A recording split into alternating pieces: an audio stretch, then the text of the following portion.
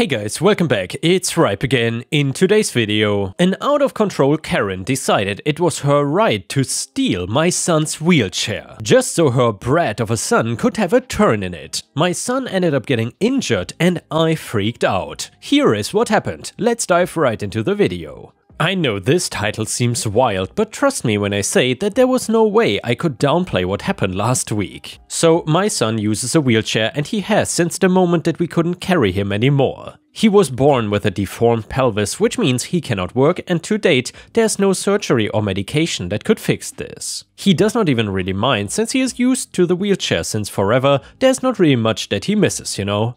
He is also much more into video games and physics than he is into sports or things like that, and also he doesn't fantasize about doing these things that he cannot do. He is 11, 12 next month, and this whole fiasco only happened a week ago. I just feel I should really get it off my chest. Besides, my son also likes reading these stories and said I should share what happened. So it all started on a Saturday morning in a supermarket. Me and my son were simply going shopping to stock up on some bits for the house. We usually go in the morning when it's less busy and chaotic in and around the shop. My son was looking at something down the aisle to where I was. I could still see him, but I guess it wouldn't be obvious to strangers that we came together. That is when, out of the corner of my eye, I saw a woman and a boy approach him. She looked sweet, so I did not think that I would have to go over, but it was what she said that started it all off. "Do you think my son could have a turn now?" she asked, smiling down at my son. "What? Turn on what?" "Oh, sorry, I've been at this aisle for quite a while, right?" my son replied, scooting away from where he was browsing, assuming that that's what she wanted. She laughed and rolled her eyes. "Of course not, you idiot. Let him have a turn on your chair."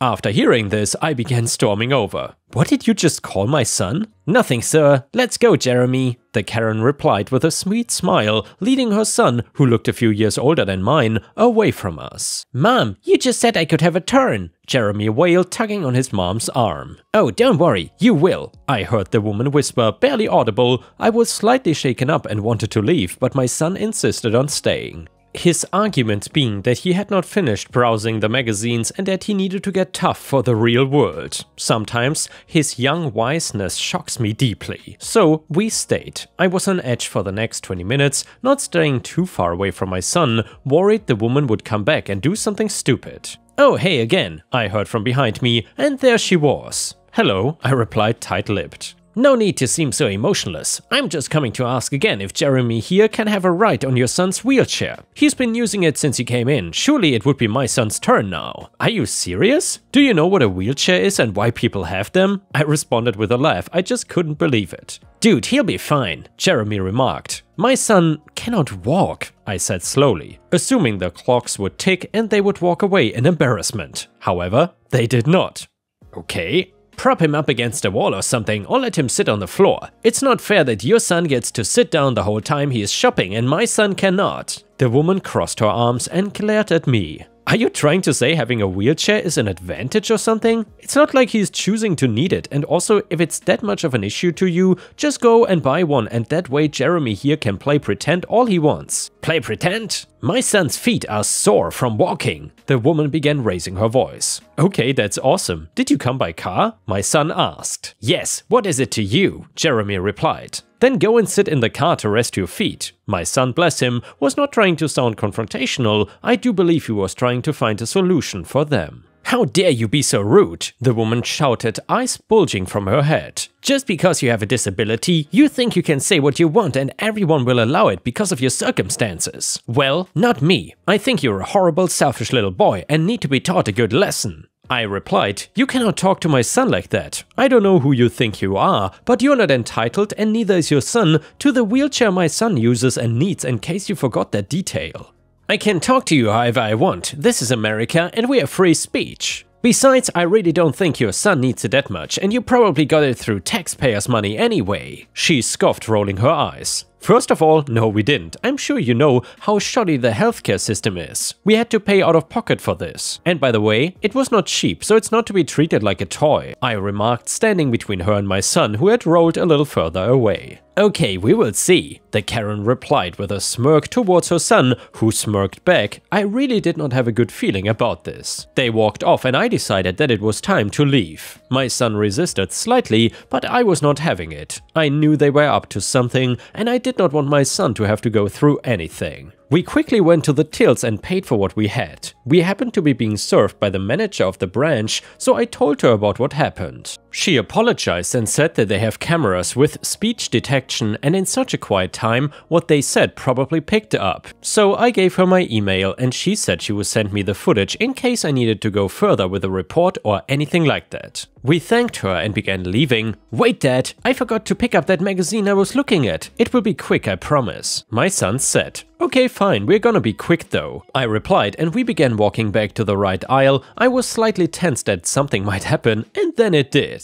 "Get him!" I heard yell from behind, and the woman rushed forward and grabbed the back wheels of my son's wheelchair, pulling it backwards so he fell out and onto the floor, crashing down with a sickening thud. "What is wrong with you?" I yelled in anger at the woman, who was laughing. I stood, and before I could do anything, she hit me over the head. She quickly ran off with the wheelchair before her son jumped in it and started rolling around, all the while laughing. His mom then shimmied him away and along a different aisle. I stayed to take care of my son, who had a badly bleeding nose and was beginning to cry. "We saw! Security is on it!" I heard someone speak and looked up to see the manager and a few other employees rush over to help. One of them was carrying a first aid kit and was helping clean up my kit. Another handed him a donut, which very quickly made my son forget that he was injured. A few minutes later, we heard yelling throughout the otherwise silent store. "Get off me! Mom, help!" "Excuse me, get your filthy hands off my son. Are you trying to remove him from his wheelchair? That's a hate crime." There were multiple other remarks, and then I heard someone throw a punch, and then security called the cops. The son and mother attempted to make a dash for the door,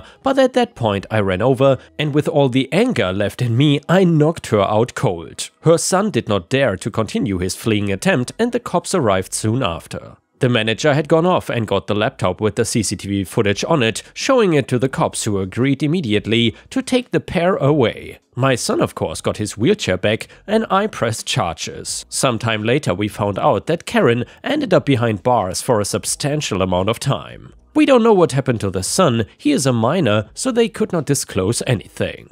But we also filed a restraining order against a woman. When she is out of jail, we don't want anything to do with her in the future. And yeah, ripe stars, I hope this entitled Karen is being taught a lesson in jail and that she will never assault any people, especially disabled people, again. Either way, the next one is a petty revenge story. My neighbor's son, Garth, graduated college about this time last year and got his first full-time career job at a company. He is in the IT department of a branch office and does IT things. Total number of employees at this office is around 20, some are sales, some work in the office, and Karen is the office manager. When Garth first started, there were 3 IT people. They had an office in the basement away from the rest of the employees. This suited Garth just fine. He is a quiet, introverted young man. Highly intelligent, but he is not a social person. Would rather spend his time off gaming than live interactions. As you can imagine, he is not a big kid, maybe $1.50 after eating a big steak for dinner. The 2 other IT people eventually move on to other jobs and corporate does not replace them. Now, Garth has 3 times the work without receiving a raise. Garth voices his concerns to Karen about workload and call-outs, and he gets the standard feeble corporate responses and condescending lecture. I don't know why he didn't quit then, but he stuck it out, hoping to eventually be recognized for his worth, etc. Whenever I spoke with him, he would say how bad it was working for Karen, but his saving grace was that he was in his solitary office most of the day and did not have much contact with her. Until one day back in February. He got a phone call from Karen telling him to come upstairs. Upon arriving, he is directed to start moving furniture around. Garth takes a look around and tells Karen his job does not call for moving heavy objects. Karen gets loud and calls his manhood into question in front of everyone, but Garth does not budge. Life changed for Garth after that. Karen had decided to make work miserable for him. She started repeatedly writing him up for whatever she could think up, but here comes the petty revenge. So Garth starts snooping and discovers that Karen is having an affair with a married coworker. Their work phones are synced up to the computer system, which Garth has access to. Garth has created a mass corporate email with various screenshots of the sexting. He rigged it to be sent out today from her own email account. The beauty of it all? Garth walked in Friday and tendered his resignation to corporate HR. He left his ID card and whatever else on Karen's desk. Karen made a big deal of shouting to Garth as he was leaving to not let the door hit him in the ass on the way out. When the email is sent out,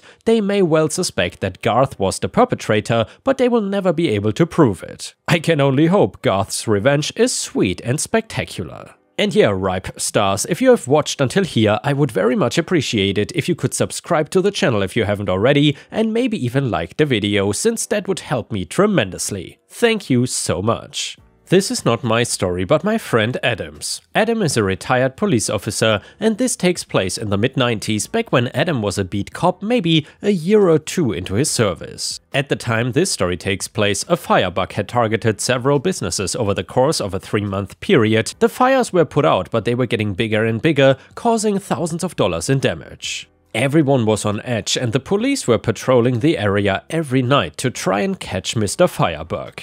On this particular night in the middle of February, Adam and his partner, Rick, drew the short stick and thus were assigned to patrol part of the area. While on patrol, he notices a classic Mercedes-Benz pulling up to a house and a familiar lady dressed in a thick fur coat steps out. He groans, it's the wife of a local business owner that every officer in town have had the displeasure to ticket for various parking and traffic violations. It would have been fine if she were a nice lady or something, but no, her 3 default sentences were, "Don't you know who I am? Where's your manager supervisor? And I will have your job." Seriously, she was a Karen before Karens were even a thing. Rick points out to Adam that Karen had parked right by a fire hydrant. Par for the course, Adam gets ready and steps out of the squad car. "Good evening, Mrs. Entitled, ma'am," Adam said. "What are you doing here?" Karen bellowed. Adam guessed that that is the Karen version of the word hello. Working the beat. "Do you know who you parked next to a fire hydrant?" "So?" Karen said.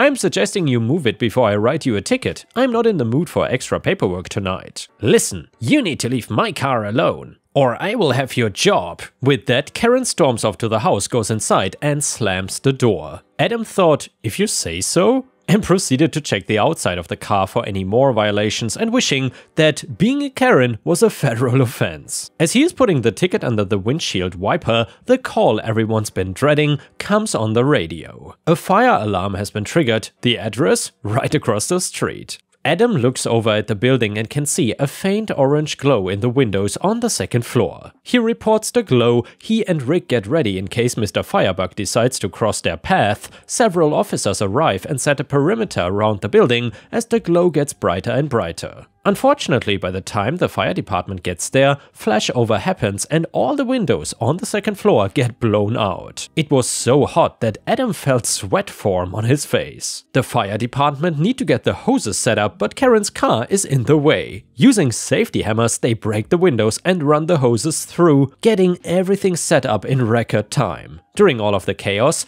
Karen comes out and she sounds like a banshee that had swallowed an air raid siren. She runs over and tries unhooking the hose from the hydrant. "What are you doing? My car is ruined!" It took 2 officers to restrain her and bark at her to go get inside and let everyone do their jobs. She actually listened and returned inside. Adam spent the rest of his shift helping with the fire and investigation. It was close to dawn when he returned to the station to finish up. All he wanted was to go home and crawl into bed. That is when his supervisor calls Rick and him over and reports that Karen reported several $1,000s worth of damage. Not only had her windows been broken, but water had gotten in and froze because it was, again, the middle of February. The supervisor asked them what happened and they reported everything. Fortunately, the dashcam caught a recording of the event. The supervisor shook her head, laughed and said, "Well, you had nothing to do with the car getting damaged, so I consider this closed." A few weeks later, they caught the firebug, a different business owner who was trying to commit insurance fraud.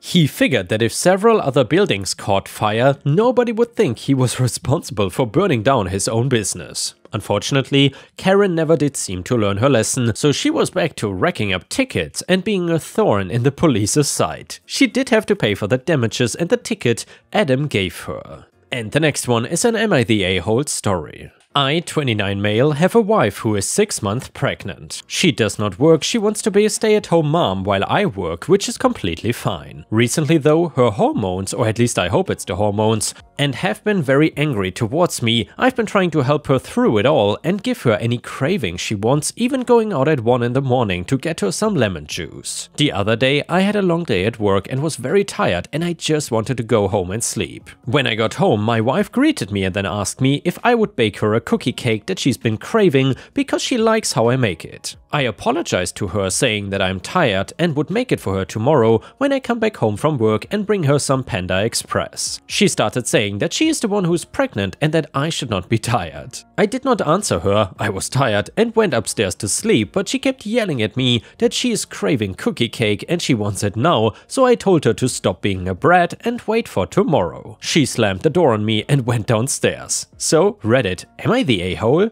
And yeah, ripe stars, let me know in the comments what you think. Is OP the a-hole here or not? Reddit said, not the a-hole, yeah, she's having a kid and growing a baby, but you also get to sleep too. She doesn't get to yell when her every craving is not instantly granted. You're not a genie. Comment number 2, not the a-hole, she is pregnant, not in a vegetative state. She can handle things by herself and even more so if she is still in the 2nd trimester. Invalidating you and your effort is a-holery. If she becomes more demanding over time, then you definitely need to have a sit down with her. Comment number 3, not the a-hole, you get to be tired as well, and being 6 months pregnant without complications and any other obligations throughout the day, she should be able to make her own cookie cake. Being pregnant is no excuse for being an entitled a-hole. Women should not use pregnancy as an excuse to do absolutely nothing and demand everything from their husbands or boyfriends. Of course, a pregnancy with complications is a different story. For your info though, I'm a woman myself and have been pregnant 3 times. The amount of times I made ridiculous requests? 0.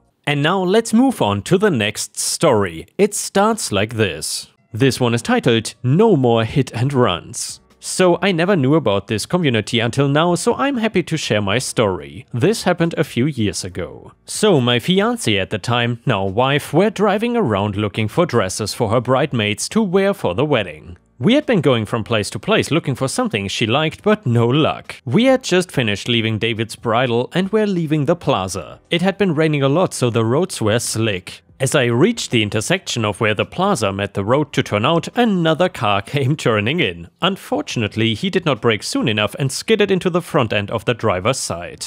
Thankfully, everyone was okay. We got out of our cars and looked at the damage. His car, of course, was completely unharmed and mine had a minor dent. He looked about 45-ish and had his son in the car with him. We then exchanged names and phone numbers and he let me know that he was on the way to work and I told him we were just wedding shopping. I was 22 at the time and very naive as to what to do in the case of an accident. He told me that we both seemed pretty busy and that we should just handle it ourselves since we were both busy. We did not call the police, which was my mistake, and he told me to get the damage looked at to see what it would cost. I took the car in 2 days later and they quoted me $1,100 for the bumper to be replaced. I texted him and he told me he will be getting scholarships in 2 months and when he goes back to school and he would be able to pay me in cash then. I again naively told him that would be fine. A week later I followed up with him about another estimate I got, which was lower than the original, $900, but I got no response. I texted him again and again for the next few days and nothing. At this point I realized he had bailed. I came up with a plan to find him. All I had was his name, a now useless phone number, and a general area of where he worked. I searched for him on Facebook and was pretty sure I found him. I searched under his family members and saw what looked to be like his son. My soon-to-be sister-in-law was 16 and looked about the same age as his son. I decided to go off full-on sleuth and go undercover. I used her Facebook and changed her last name to match theirs. I then messaged the son and told him that I thought we might be cousins. I asked him some questions about his dad, like name and his job, and told him that my mom said I have an uncle down there by that name and worked at this guitar shop. He answered yes, that was his dad's name, and told me the name of the place where his dad worked. I was so relieved I was making progress. The next day I drove back up near the accident and found where the man worked. I found his car and took pictures of his license plate. I then took all the info I had and went to the courthouse. I filled out paperwork and handed it to the clerk. The clerk told me they could either mail the form to his work address, or if I paid $25 I could have an officer hand deliver it. Of course, I paid the $25 just to embarrass him at his place of work. A few weeks later we were summoned to the court to see if we could work things out before going to an actual hearing. He showed up and we sat down with a mediator. She explained everything to all of us. I told him I didn't want to do this, but he stopped responding. He replied that his phone was stolen, so he had to get a new one. In my mind, a phone being stolen does not equal changing your phone number. I knew he was lying. The moderator asked him to step outside. She talked to us and told us not to trust him because his story did not make sense. The mediator invited him back inside and we read over the terms I listed in the court documents. He was to pay $2,400. I charged him the original replacement cost, gas from driving back and forth, my time for doing all this work and extra just for being an a-hole. He said he would pay but did not like that I went to his job and took pictures of his car. I replied I did not like that he hit my car. A few months later he paid the full amount in cash and had to pay for our court costs as well. I sold the damaged car and took the cash he gave me to buy another car fully in cash. All in all, I benefited from it, but next time I will just call the cops and save myself the headache. And with this, we have reached the end of the video. However, if you cannot get enough of my content, please check out my endless playlist, where you can find thousands of hours of content. In addition, please don't forget to subscribe to my channel to not miss any of my daily uploads. Thank you so much in advance, and I hope to see you again tomorrow.